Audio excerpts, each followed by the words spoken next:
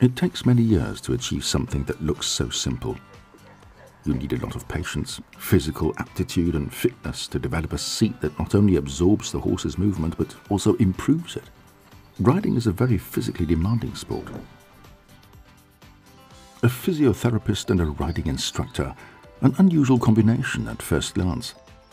Marlies Fischer-Zillinger and Claudia Weissauer share a passion for horses and an interest in rider kinesthesia. The right stirrup length is a basic requirement for a seat that moves with the horse. When she brings her leg forward, I can try to see how much movement the rider has in her hips. You need tension here. When riding turns, the cushion lets the rider clearly feel whether they stay with the movement, vertically over the horse, or whether they sit to the outside, as we can see very well here. Raising an arm helps the rider to find the right physical tension in the vertical. The upper body must carry itself so that the pelvis can move freely and independently. It's much better for the horse if you remain flexible from the shoulder and elbow.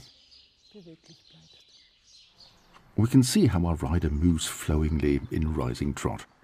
In rising trot, we often see inaccuracies in rhythm, excessive effort, rising too high, unsteady lower legs and unsteady hands.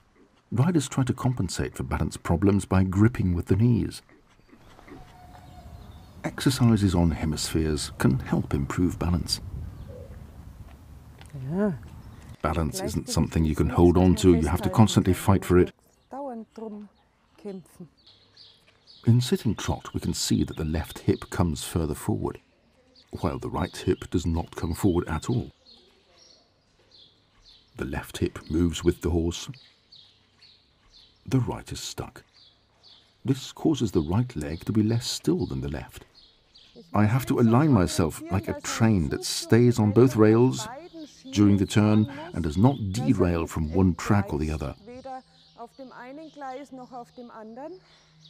So the rider has to keep their seat bones anchored into the inner and outer track. Can you feel how you end up sitting on one side?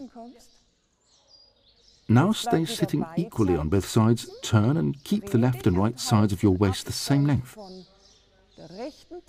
That's what we need for turns. The rider can feel the lateral weight aids very clearly with the rubber balls under the seat bones.